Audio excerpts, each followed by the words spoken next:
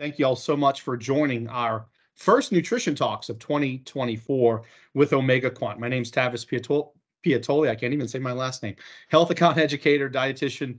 I work with our sales team and department at Omega Quant. We'll talk a little bit more about the brand a little bit later. Before we get with Dr. Annette Bosworth, we're doing something a little bit different this time. In the past, in 2023, we just did strictly educational webinars. This year, we wanted to do something different to kick off 2024 and really talk about bringing in a practitioner that has used Omega Quant in her practice and has helped kind of scale her business. And we'll talk about the actual success she's had in a few minutes. And then we're going to be talking about a few different things we're going to be doing in 2024 regarding our webinar series. Before we get started, I do want to share my screen. I just want to kind of share a few things about what's coming. So let me just share that slide deck. Just a few important notes.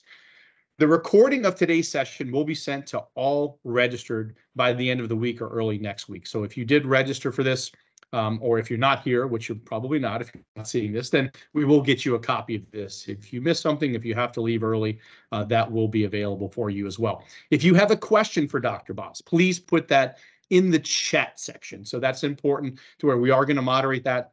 Put that in the chat. We'll be able to go back and look at that and get as many questions as we possibly can get answered. Also, be on the lookout very soon. Our next Nutrition Talks webinar will be omega-3s and AFib. What's the real story with our founder, Dr. Bill Harris. He's the founder of Omega Quant. That'll be Tuesday, February the 20th at 12 p.m. Central Time. So be on the lookout for that. That's going to be something where he's going to answer a lot of questions and concerns that people have had about this. We get a lot of questions about, hey, what are the concerns about omega-3 and AFib? And Dr. Bill will talk a lot about that. All right, so let's dive into today's topic. Let me stop sharing my screen. And then let me introduce you to Dr. Annette Bosworth. She is an internal medicine physician. She educates the audience on how to optimize their brain health.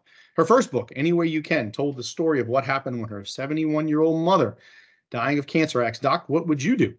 Grandma Rose's story of courage, faith, and tenacity sold over 100,000 copies and inspired many to improve their health through ketogenic nutrition. Her second book, Keto Continuum, uses David's story to teach the protocol she uses to help patients stay consistently keto. Dr. Boz has been an assistant professor. She's been featured on CNN, Time Magazine, U.S. News and World Report, Fox News, and more. She also teaches you how to overcome long-term chronic conditions such as obesity, diabetes, depression, autoimmune problems, addiction, and more. Dr. Boz, thank you so much for joining us today in this live webinar format. Well, thank you very much. I am not jealous of your winter storm that's hitting Sioux Falls, South Dakota, and freezing you to the ground. Are you out of Sioux Falls where you're? I'm fortunate. I'm actually way down south, right outside New Orleans, so I don't have to deal with all the snow. But this morning it was 18 degrees with ice and sleet. So my daughter's school is closed, and for us, that's crazy cold. That's like the humidity for some people that we have down here up north.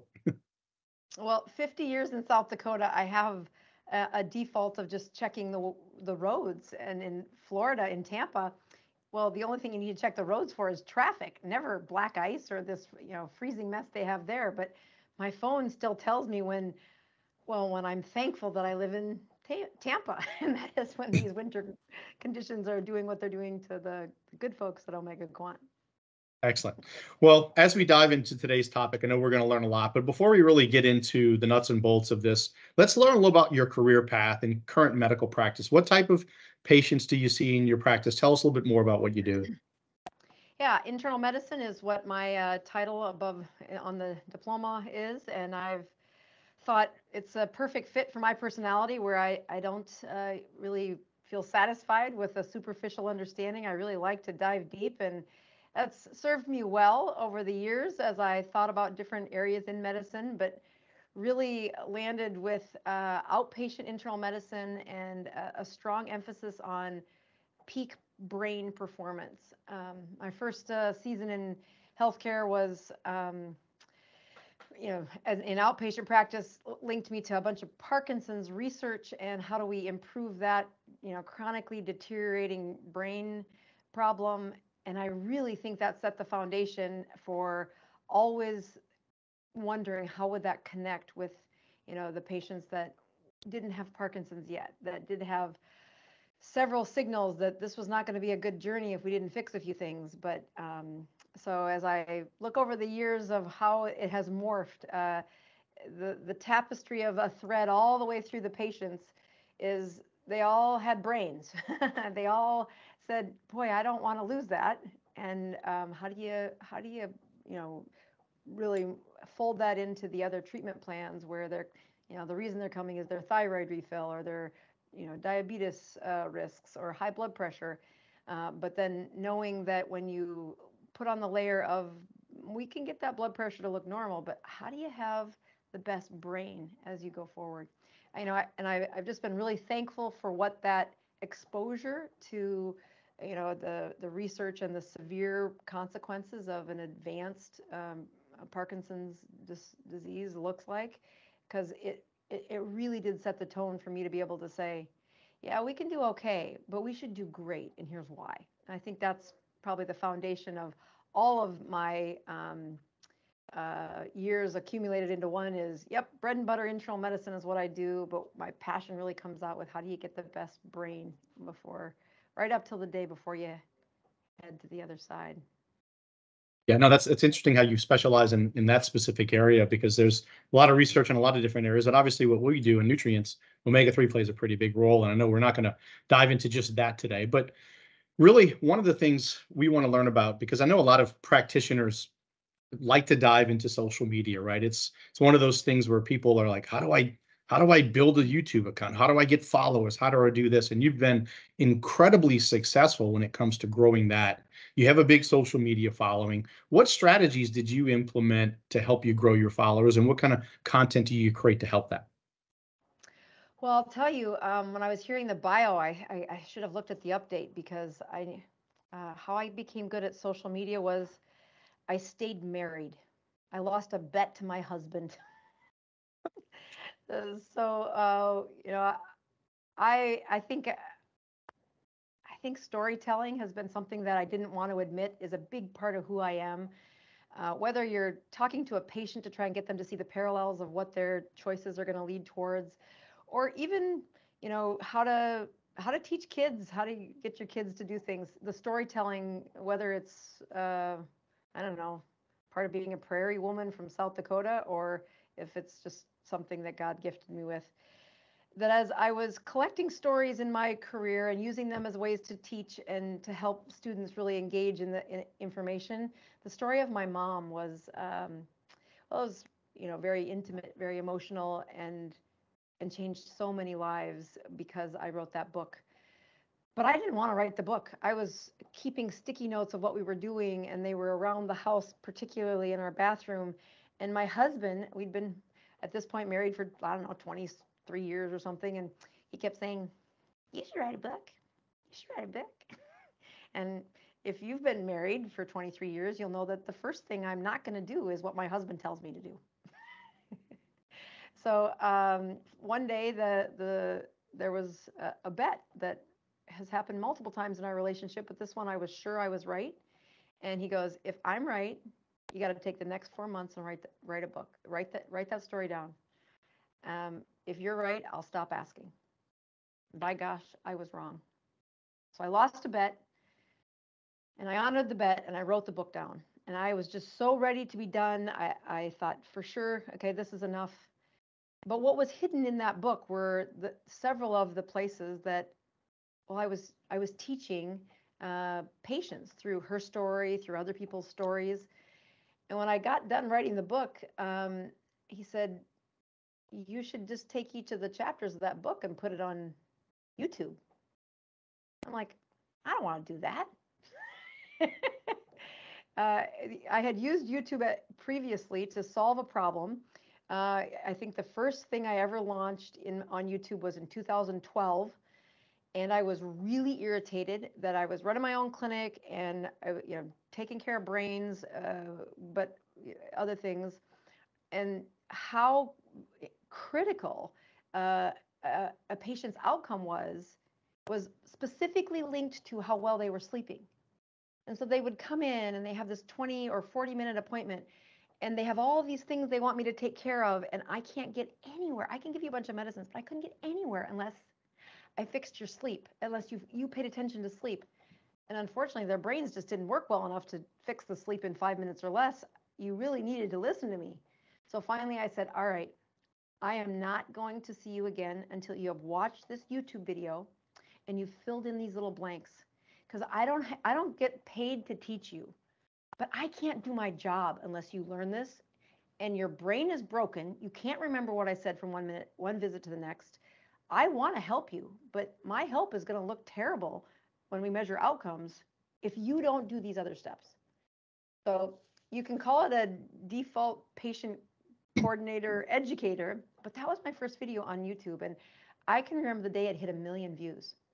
And I just kept thinking, oh my gosh, look how many things. So if patients would come in, I was sending them to my YouTube channel to say, if you haven't filled out this piece of paper with these blanks in it, then I know you didn't watch that video, and I will make you sit in my front room, waiting room, and watch that video before I'll see you again, because I can't help you without you knowing these things. And I can't possibly say it again. I'm going to lose my mind. So in that same aspects, I had a few things on YouTube, but it became, I think one of the things YouTube really does communicate without saying it is, what's your motive? And when the motive behind a YouTube channel is, product sales or, flashy clickbait, they might do well for a while. But to steadily grow an audience in the way that I have, that first sleep video really set the tone for what I'm really trying to do is be a teacher, so that when you do get in front of me, I can pick up at an advanced conversation instead of a kindergarten conversation when it comes to improving your health. So I think anybody who is looking for social media, if you want attraction, the beautiful part of practitioners is you already have an audience of people that trust you. That if the videos you put out, or if you're trying to do this from the beginning, I would just give the highest recommendation that you start with this genuine voice of, what is it that you're sick and tired of telling patients over and over and over and over again, and put it on a video and send your patients to watch it. It is brilliant. First of all, it's like the fastest way to get frustration out of my life was, okay, at least we covered sleep. And of course, we took off from there, teaching other things. And I had this little bitty YouTube channel, like, 10,000 subscribers or something. And it was just enough for me to say, okay, that's fine. And then I did that thing with my chapters of the book. And I compare this to being pregnant with my first child. And I kept telling my husband, hey, husband, I think the baby's moving. And he would put his hand on, oh, it's gas. There's no, hey, I think the baby's moving. Hey, I think the baby's moving. He couldn't feel a thing. He didn't notice a thing. So I have this YouTube channel, and it's not doing anything. And I did I did the videos he was asking for, and it was terrible because I didn't know what I was doing, but I didn't care. I was like, all right, I'll try it. And I got one day where I went from 10,000 subscribers to over 100,000 subscribers in 48 hours. Wow. Where something went viral, and I kept saying, honey, I think there's something going on with my YouTube channel. Oh, I think there's something going on with my YouTube channel. Oh, we were busy. We were doing something with the kids, and I wasn't looking at social media. I was like, whatever. I think there's something going on with my YouTube video. And so we get back from wherever we were at, and he's like, did you know there's 100,000 people that are subscribing? I'm like, I told you the baby was moving. It's just gas. Yeah, just gas. Yeah. No, you said something pretty critical there, right? Building trust. And I think that's important, because from 2012, when you started, to now, YouTube's a whole different medium, and what people are using, and the type of people, and the misinformation, and the quality of information that's being provided, because anyone can start a channel and say things. And it's like, wow, do I trust that person? That doesn't sound right. Or it's the background. So it's really incredible how you've grown that, and able to service people with quality education. Now, when did you discover OmegaQuant? You've used OmegaQuant now for a good bit of time in your practice. When did you discover the lab, and then also when did you start implementing those testing services in your practice? So I will tell you, this is a super embarrassing story. I don't know if you know this story, but all right. So I hang my own shingle in a world where it's easier to be a corporate physician. And the danger of being the little physician outside the flock is you should be careful if you do things too differently, because it's hard to get insurance to approve things. It's if you're the only doc referring to this. So I remember thinking this dang cholesterol stuff is just not predicting heart disease as well as it should be. And you would read about how important omega-3 was, measuring omega-3. How do you get to omega-3? And I had read papers about how you can measure the type of fat inside the red blood cells, and that was one of the best correlations to how well this omega-3 presence, and then the fluidity of cell membranes and several other things was predicting heart disease and brain disease, again my thing, way better than my total cholesterol, even LDL cholesterol, even C-reactive protein it was doing better than in a couple of studies. And you're like, gosh, how do you measure this? And I was, noodling around trying to solve that problem when I heard Dr. Harris on a podcast with, the guy from, he's from Australia. He has a wonderful accent. He's like not quite a citizen scientist, but he's an engineer that does a great teaching. If anybody in the chat knows who I'm talking about, he's almost like an engineer gone journalist gone, how do you reverse heart disease? And he talks a lot about coronary calcium scores. And I remember hearing, oh, that's a great idea. And he had mentioned a couple papers, and I downloaded the papers, and I'm reading about this William Harris and blah, blah, blah. And I'm like, okay, how do you order it? And I then look it up, and I think, okay, I could go through LabCorp and Quest and order it, but it seemed like a hitch in the giddy up that it was not as easy. So I said, well, let me just reach out to the company with an email saying, is there a different way to do this? And I thought, that address is either a drop box or it's a guy in my own town. I thought, it can't be somebody who's living in Sioux Falls, South Dakota. I would know about it. And so then I'm like, okay, it must be a Dropbox. So I think I was taking one of the kids to, I don't know, wrestling practice or something. And I'm like, I'm just going to drive by 12th Street and see, what is that? And I'm like, oh my goodness, this test that I have been noodling around, reading several papers about, has this Harris guy that I just, as I'm pulling up, go, oh, William Harris. Oh, that's Bill Harris.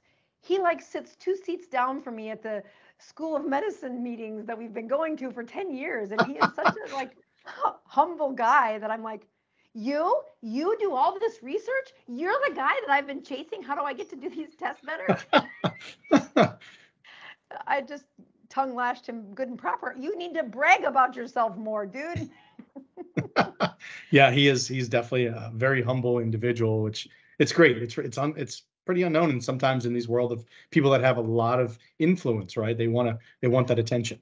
Now, yeah, and I just have really, so then I got into some pretty good debates with him about things that I had, you get an idea in your mind, and I'm like, I just need to fight this out with somebody who knows what they're doing that's not on social media. I just need to really have an honest debate with a clinician. And boy, it's nothing like Bill Harris saying, here, read 30 pages of 15 different, studies before you come in, because this is what we're going to argue about. I'm like, oh, but he did, and that's what we did. And so that's how I got to, I really did come through the back door and was, I don't know, honored that he was part of the medical school that I, was teaching for, and that it was in my medical community. And it was about the time he, it was probably a couple years later that he officially retired, and then has done some even better work after that. So honestly, that's how I came about it, was trying to solve for how do you better predict brain disease, better predict heart disease. And then when the test was not like the easiest thing to order in LabCorp and Quest, I'm like, well, let me just reach out to the company. Yeah, and someone mentioned about the Australian. Was it Gerald Quigley? Wasn't that one? Okay. But that I see that name. Oh, he's got. Oh. And I'm sure someone from our team would know that. Oh, he's great too, and he's really been a voice to say you're not predicting heart disease very well when you measure LDL cholesterol. Coronary artery calcium scores is the other thing. When I come to his name, it will be embarrassing that I can't think of it right now. But the beauty was, how do you turn into the spin and find an avenue that your patients can actually really follow, as opposed to what we were doing with heart disease, which really turned into take my pill. That's what I've got to offer you. Right. Now, when we talk about testing in practice, what you do, what type of test are you currently using or recommending in your practice, and what are some of the benefits of using those at-home test kits? Yeah, as I have really gone from that brick and mortar traditional corporate physician to having my own practice to really finding a niche in a practice, which is still internal medicine, but focuses on how do you reverse chronic problems instead of keep adding them. That I think the audience, the character who's attracted to that they do not like dictatorships. I don't think anybody does, but maybe that these patients are really good about telling me, don't tell me what to do. Give me some options and then I'll choose. And I'm like, okay. And then I'm a big stickler that if I'm going to give you options to choose from, we are not going to have something that's not measurable. So we will make a decision, and then we're going to measure something, and then we're going to measure something after you've done a while. And how often I see you can sometimes be related to the measurements, or if you can measure it and we can communicate without seeing you, that's fine by me too.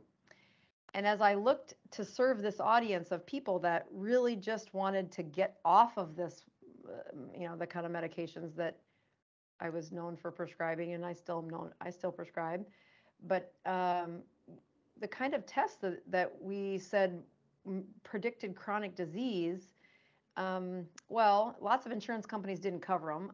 If I went through an insurance company for OmegaQuant, even just that one, you couldn't often get it. Even like hemoglobin A1C. There are some places that will cover it as a screening, but they do not like you to screen that way. They want you to screen with a blood sugar. And I'm like, you are so far behind the game when you do that. And as if it's normal, again, their normal and my normal are different, then I would be fighting with what these insurance companies wanted me to do. And so then I'd say, well, you could pay cash. And if you've ever seen the game of lab costs about cash to people who have insurance. So if insurance doesn't cover it, then the fee that they send to those patients is astronomical. Whereas if I just said, hey, they're homeless and they're paying cash, it was like a tenth, sometimes a 20th of the cost. Yep. And so I'm like, I am not helping this patient by saying, here, this hemoglobin A1C shouldn't cost you no more than $100, but because you have insurance, it might be 120. And if you tell them you don't have any insurance, they're going to charge you $20 or $30 or something much less. And I hated that, and so did the patients. So when I first stumbled on to like, oh, I can order a test that even if I don't check your A1C every 3 months or every 6 months, I want your omega-3 checked every 3 months. And I want you and I communicating that this is the right thing to do. That you're headed in the right direction. And when I get your omega-3 to a certain number, now we're going to check what your A1C is doing. We're going to spend the money through your insurance companies. And boy, that's been a good plan. The empowerment of the patient is what I really have been, they like to see that they're testing their own thing. They're doing, they're checking it, and they take ownership of it. And as you might not guess on the first time through, when you take care of people who are looking for peak brain performance, it will sometimes, it's pretty selective for people who've had troubles with their brain. And if you want to see the worst troubles with brains, it comes from a land of folks who've been addicted to something: sex, drugs, rock and roll, carbohydrates, find anything. That addiction not only portrays poor sleep usually, but it also is correlated to some pretty good destruction, whether that's from a chemical or metabolism.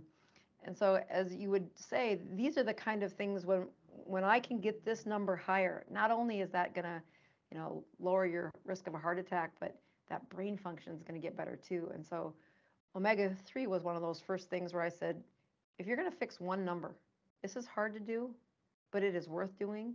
And that's that omega-3 is going to do a much better job of reversing some of these injuries inside your brain and finding that peak brain performance again, even if the cause was sex, drugs, rock and roll. Sounds like we need to get you back at some point just to talk about the brain and and all the things you do there, because it's a fascinating topic. And as you mentioned, there's a lot of research on the benefits of omega-3 and optimizing those scores. Now, you shared about how you educate your patients, which is important because a lot of practitioners struggle with that. What has been your feedback from your patients in regards to at-home test versus blood draw? Is it something where it's more convenient to do that in the office versus sending them out to a blood draw lab? We have had COVID sure changed a lot. So keeping a stack of those tests at our office was one way to do it. Um, but we then just said, here, order it from Omega Quant, and you're going to be able to have access to your dashboard for going forward, and we don't have to be a part of that. But also, the ownership of somebody choosing to get better. When we were still in charge of, we'd have a stack of Omega Crons or their vitamin, whatever we were testing, and we would do it in the office. I'm impressed with something I didn't expect, but looking back, maybe that was silly not to expect it, was, oh, if you give complete ownership to the patient, they either choose to move forward or go away. And when that patient who really just want a better health, they want better life, health, quality, that ownership, it empowers them. Like, okay, this is me, I'm checking this. Even if I don't see Dr. Bosworth for a year, I should be checking this 3 more times in the year so that I have one every 3 months. And when the trajectory isn't great, then that feedback is something I should be using to change course of what I should be doing. I'll tell you another story about personal testing that I would have never done had it not been for Omega Quant. And it's the interval for testing is, standard is 3 months, right? That's how long the blood cells last, and that's what everybody says to do. But if you watch people's behavior, it's an awfully long time in between testing to keep them focused on the behavior change that they should be working that they're trying to improve.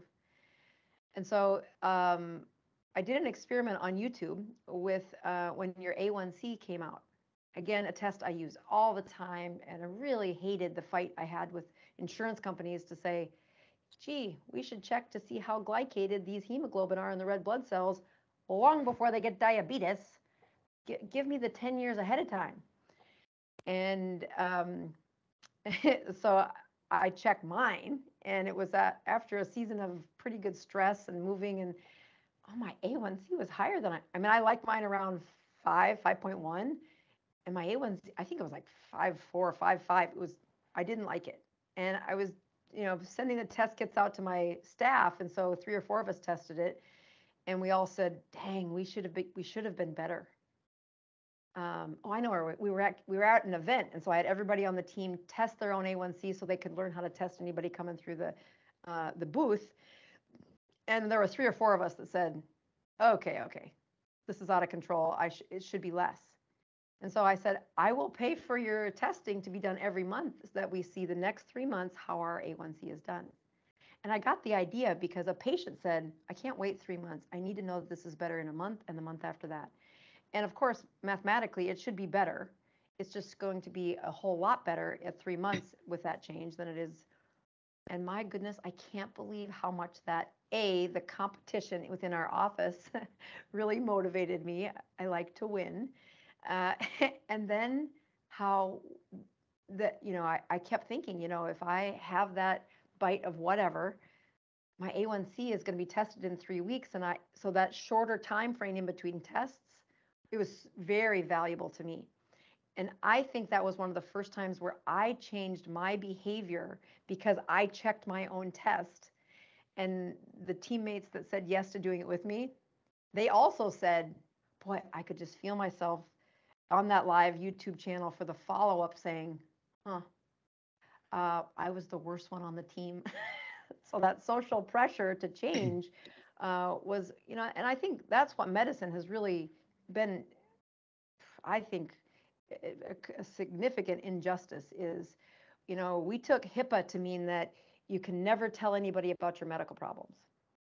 And like, no, you are in a community that makes choices, and so much of our health disparities in health decline and quality of life is related to the choices that we're making.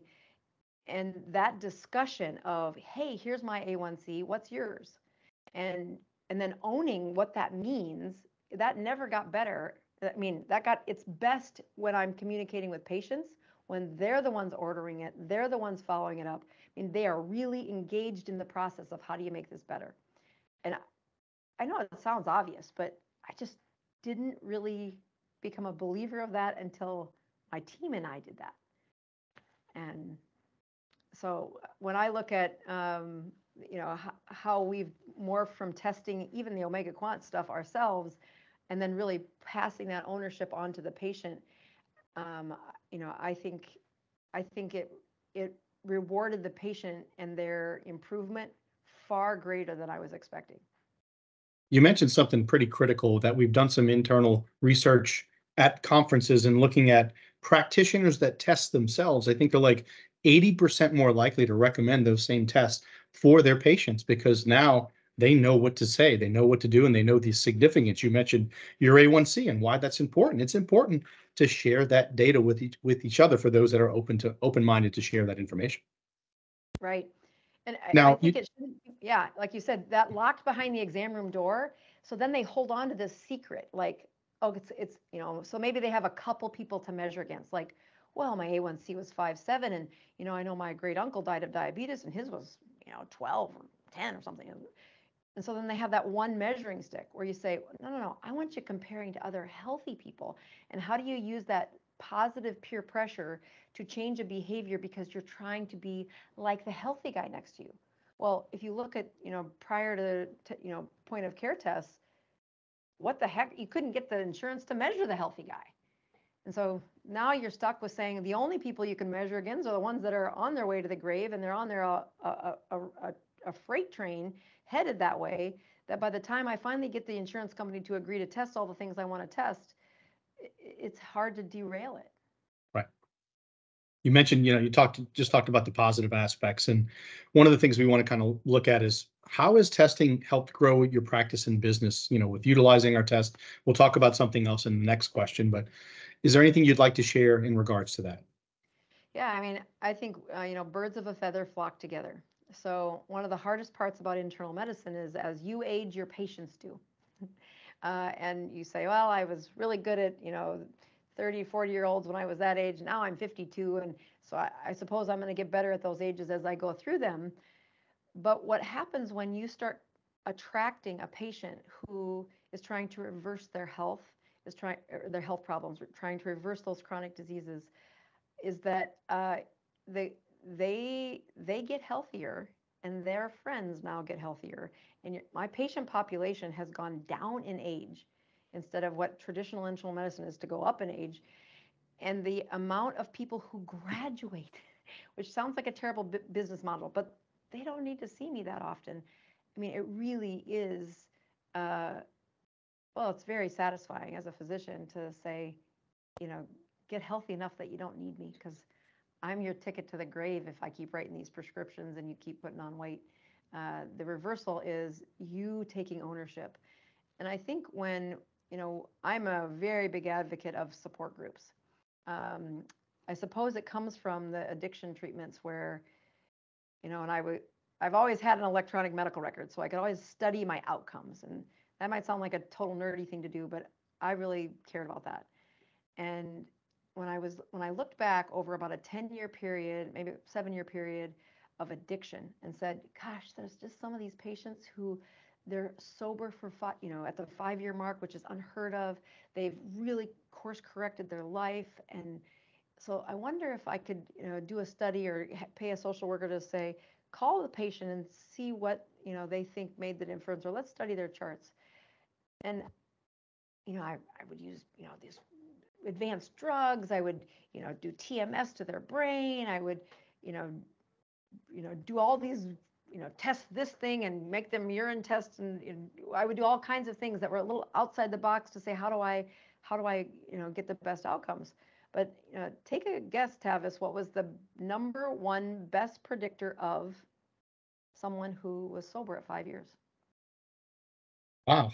That's a tough question to answer. The best predictor, brain, I don't know. No idea. Attendance at the support group. Really? So just compliance. Yeah. So they would come to the support group, and what they would learn in that group was, I mean, it was way more important than the shot I was giving them in their butt. It was way more important than drug testing them.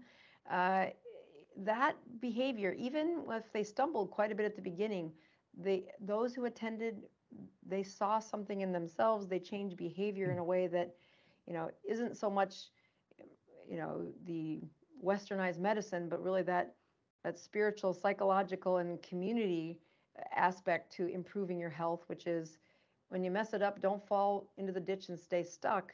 Come back to group, and we'll give you a hand. We'll help you out of that place. And I just have learned that even when I'm not talking about sex, drugs, rock and roll, we're talking about how do you give up carbohydrates, or how do you get a vitamin D that's best for COVID. In community, that does a way better voice than me saying, here, you should do this and you should do this. So I guess for some of those, it's for them seeing others that have had success in that support group that, hey, I can do this. These individuals were where I am now at some point in their life. Now I want to get to where they are. Right. And I'll tell you that it's not even just all the successes, it's sometimes the failures to say, oh, I didn't realize that, that's what they're doing to sabotage too. And they shouldn't do that. And then there's usually a day or two later, they kind of have a little reflection going, oh, that behavior is kind of like what that other person was doing to sabotage. Do I sabotage myself? I might. Just some of that. I mean, it's called mirror neurons, where you see a behavior and then you can reflect to see, can I do that behavior? And you used a lot of those when growing up. So what your parents do, you do. But there are other ways to learn it. Right. Where if your parents didn't do that, if they always drank when they were happy and drank when they were sad and drank when they were, for whatever reason, and now you're trying to figure out a way to not do that, you actually have to see somebody living that way in order for your brain to really want to grab on that, especially in a time of emotion. Right. And it works way better in my prescriptions. Shoot. We get a lot of practitioners, especially in meetings that I talk with, that they have an interest in using our test kits, but also they want to grow their brand and they want a private label. You've decided to do that and had a lot of success. Can you talk about that private label process? Number one, why you decided to do that and brand your own test kits? Yeah, I mean, honestly, that was a time where I was still trying to get, um, you know, like I said, from the very first video, if you had to poll the people who watch me on social media, come to my clinic, and you say, why do you choose that? They'll usually say something like, well, I like the way she teaches, or I trust her. And when you look at a lot of people on social media or even in clinics, where you go to the doctor's clinic and they have a whole bunch of things for sale, and they are the same things that the next door neighbor is selling, but everybody else has a different label on them. You say, well, why do they do that? And it's because the people walking in the door trust the doctor, and they want to believe what the doctor's peddling is going to help them. And I use a little bit of disparaging words there because, I mean, I've seen that abused. I've seen that, like, every multivitamin under the sun is going to make you better, and then when it's got the doctor's label on it. But there is some value to that, where when you get a test like Omega Quant, where, oh my gosh, it's got literature, it's got research. It is it is an well, Dr. Bill Harris is still not touting his value as well as I think he should. So when I put my label on that, it was because the value of what this test was showing. I wanted to leverage the trust to say, this is the test we should be following every 3 months, not your total cholesterol. This is the test that you should be looking at, not just, did I, do I feel badly? Some of the subjective symptoms. And so when I went to put on that label on the I think the first one I did was the vitamin D, and then I did the A1C. Both of them were in a place where I said, yep, it is. something I don't have to explain when they see my label and they know that there's evidence-based medicine behind it. There's evidence about how you improve this. And so I think that part of it was I was tired of saying, no, no, no, this one's for real. And when I put my label on it, what I was really showing them was I don't put my name on just anything. It really has to be either something I'm using or I'm or my someone in my immediate family is. I think the other really thing that was important to me was I think there should be more of this. I think there should be more companies that do this, and that the future of medicine has point of care. But the only way we get to see a better future is to really support companies that have the innovation, and not just a whimsical, but really your company has evidence and it is proven, and all the work was done before I got there, and you're like, oh, that is the nicest reward. And to say I want to support companies that do that is, period. That's, I want more of you. And we have a lot more research coming out in the near future and things we're doing on the research side of things that we don't talk a lot about. So we're excited as those things continue to progress. We're going to share more about some grants and things in specialty areas that I think you're going to love. Now, you mentioned about the healthcare, you really focus on that preventative healthcare model, which I think in most, it's a sick care model. Like you said, go to the doctor. They're there for 10, 20 minutes. Here's your drug. See you next time. Let's look at that data. I'm glad you're looking at other ways to do that. With the success you've had in, your practice, especially with those test kits, how do you market your testing program to your customers? Is it through your YouTube? Is it through website? Is it through your practice? What are some tips for practitioners that you would recommend for them that are considering this or that are doing it now that they want to grow it? Yeah, I also found that when the other reason I did a white label on there was when I did want my patients to do it, that one stop for them to, find me, get to the appointments. You can't hardly have a business today in medicine without, after COVID at least, without a website. That your website links them to the places where here's what you can do without me. And even if you're never my patient, you can still do this without me. So I think, that accessibility, that was a benefit of white label, is I could control the volume and how, it was much more in the flow of how to do that. I know that the omega-3, I started using that and set up that process before the test. I mean, the other two, as the test came out, I white labeled them right away. So I've never gone back and white labeled the omega-3, which I probably should, but just haven't. And I look at the difference between how the ones that I white label, the patients just, they're a higher user of. When it's the omega-3, the one that I think is the most valuable, I think that they don't have as much retention to following through as what I would wish. And when I compare it to the people who check their vitamin D until their vitamin D is normal, their A1C until their A1C is normal, I mean, I can get them to do that almost every month until they're normal. When it was the omega-3, I think there is a drop off of their commitment when it wasn't involving my practice. So there's that. The other thing that we spoke about earlier that I think should be reiterated is I show them that that's how I test me. That I don't want to go to another doctor and find a doctor to check my vitamin D and argue with them that, yes, I know it was 41, but I want it to be 50, and here's why I want it to be. And so I don't want to fight with them. I don't want to fight with an insurance company. I just want to get the best health care for me, and here's what I believe, and here's how I stand. So when patients would see me checking myself, it was a game changer. Like, oh, that's what she does. So that example became more powerful, I think. Excellent. We just have a few more questions for Dr. Boz. So if you have a question for her before we end, please type that in the chat. We'll get to answer that just shortly. Just a couple more questions, Dr. Boz. With omega-3 being such a versatile nutrient, having a lot of different benefits, do you feel more practitioners should include this as a biomarker as part of their routine exam? Vitamin D, you said?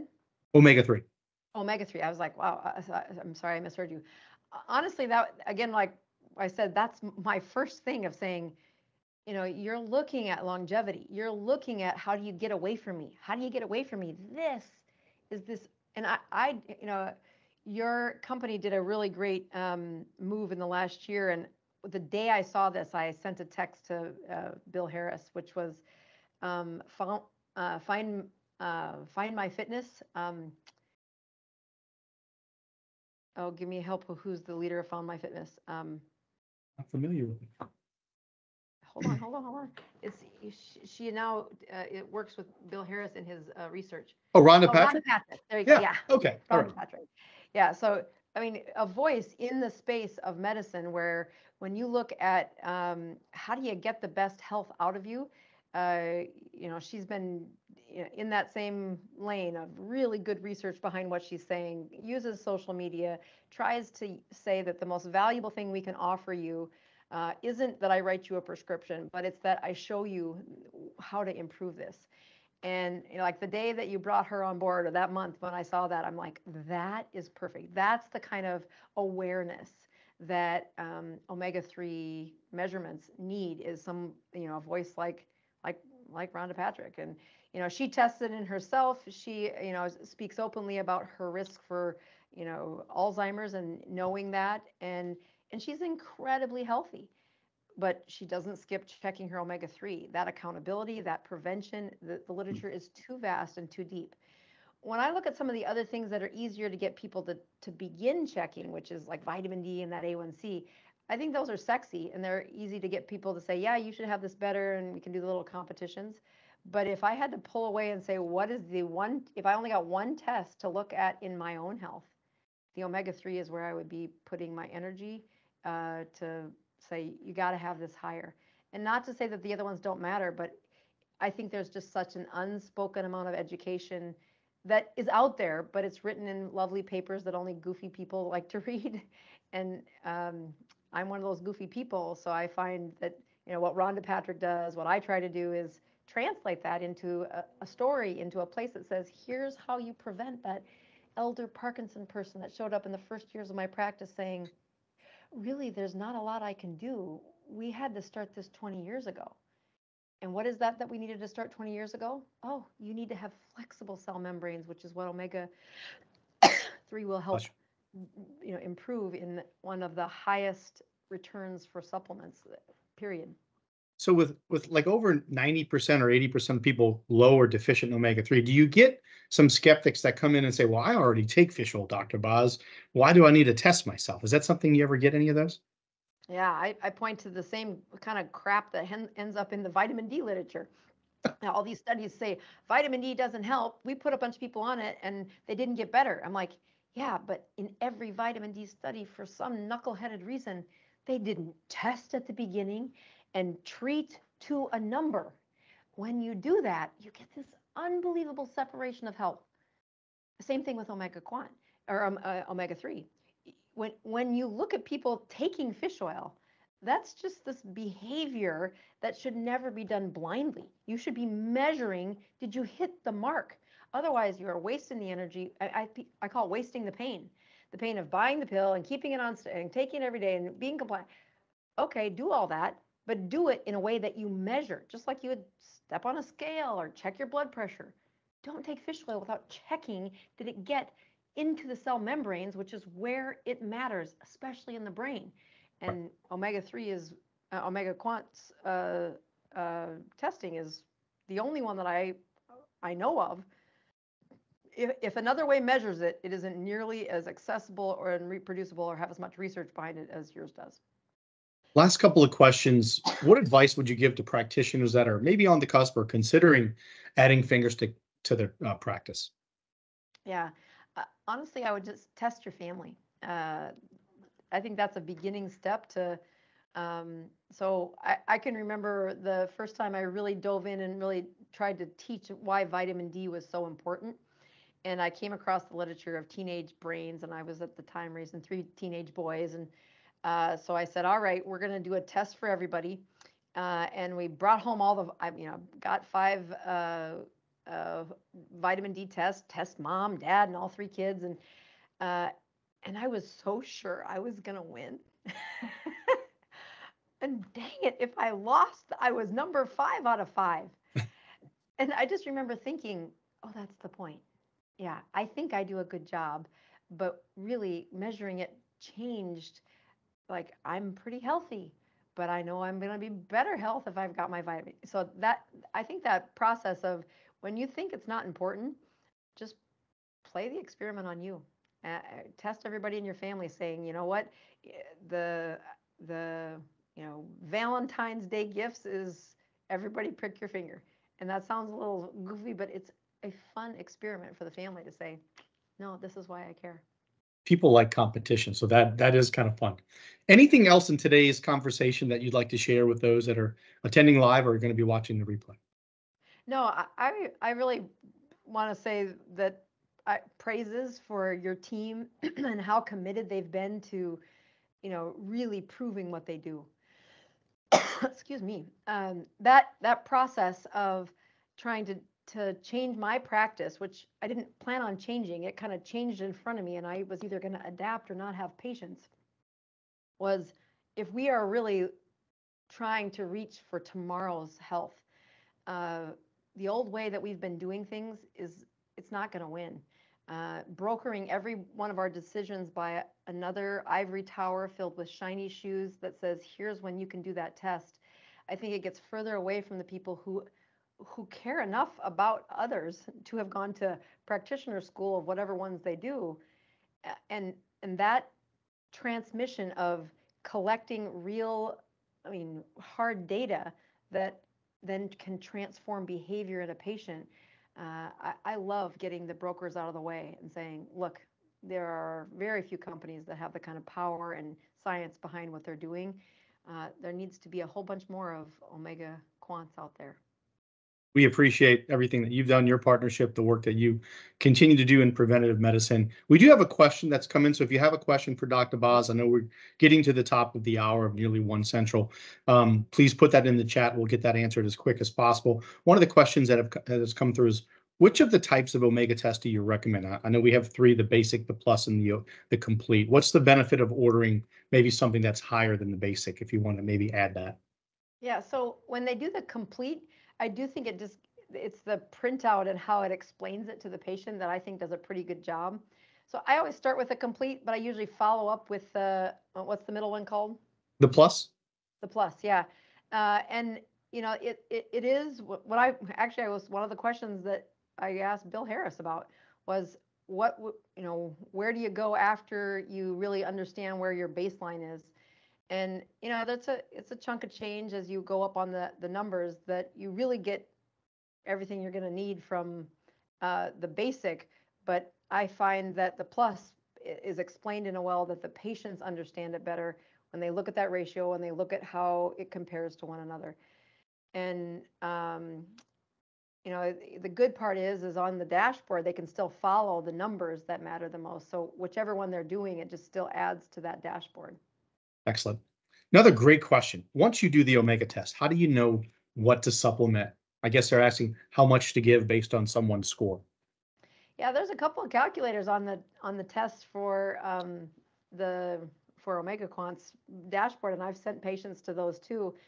I think what I've learned. So let's start with Omega Quant or Omega 3. When you look at the different ways that you can supplement Omega 3 and even the prescription that you can write for that, boy, I have found that the research you guys have put behind using that triglyceride form of Omega 3, it just made the world a difference. It was people taking supplements having hardly any movement in their numbers versus people taking supplements and being the true knuckleheaded patients that we all are, which is not compliant perfectly, especially when I'm asking you to take it every day. But boy, oh boy, their numbers went up. And so I think when people ask for replacement, I can write it. But what I've learned is if I'm replacing it in somebody who's highly insulin, soaked, meaning they've been insulin resistant for a while, they're 50 pounds overweight, their blood pressure's high, and I'm trying to increase their omega 3. Sure, that's important, but that dosing is going to be a far greater challenge because of their GI lining and their absorption. And because once that fat does get in circulation, that insulin just puts it out of circulation so darn quick. The same thing that happens with a vitamin D. It's a fat-soluble molecule that gets put out of circulation. So it's where, even on YouTube, when I'm trying to not give medical advice, but say, how do I think about it? I say the same thing I do behind an exam room door, which is, you will teach me how well your body is responding to our treatment. And it's in those cases where I say, I know it's supposed to wait 3 months to check this up, but I need you to check it at 1 month and 2 months because I need to know that the dose we're giving you is making a movement of that. And you can't afford to wait till the 3 months and then turns into 4 months, and now we're 2 to 3 times a year instead of. I need the right dose in you within the next 8 weeks, and if I get 2 checks of your numbers in the next month, even though that's against guidelines for the FDA, point of care, you can test as much as you want as long as the resources are available to you, meaning the money.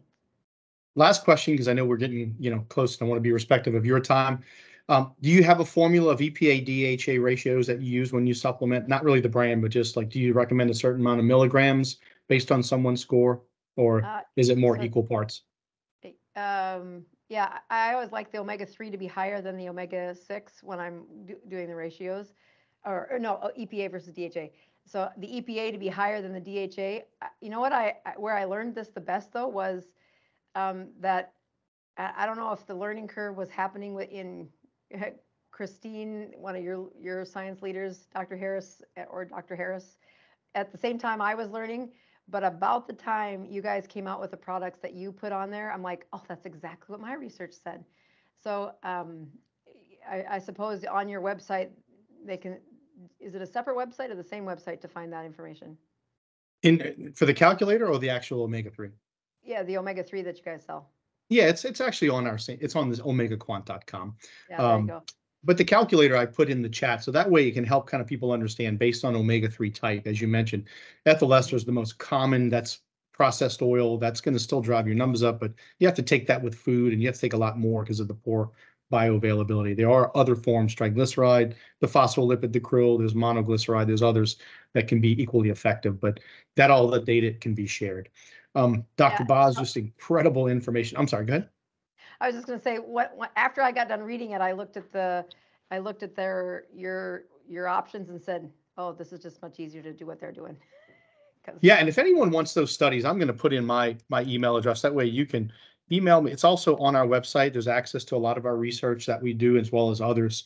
Please email me here. Dr. Boz, thank you so much. This was fantastic. What a great way to kick off 2024 with just a different format when it comes to our education. I'm sure our practitioners and those watching loved watching the information that you shared today. Well, you made it pretty easy. Well, thank you so much. Don't forget, February the 20th, Dr. Bill Harris, our founder of OmegaQuant, is going to be talking about omega-3 and AFib. What's the real story? So we're going to be promoting that. You'll be getting a link soon. I will also be sending out a copy of the replay of this. So if you were not able to stay for the whole thing, or if you're watching for the first time, then you'll have a chance to review this and catch some things that you may have missed. Again, thank you all so much, Dr. Boz. We really appreciate your time. We know you're busy. Really, thank you for being a great partner, but also sharing your wisdom with our group today. Say hi to the troops in South Dakota. Will do. Y'all take care. Y'all have a great time. We'll see you in February. Everyone have a great day.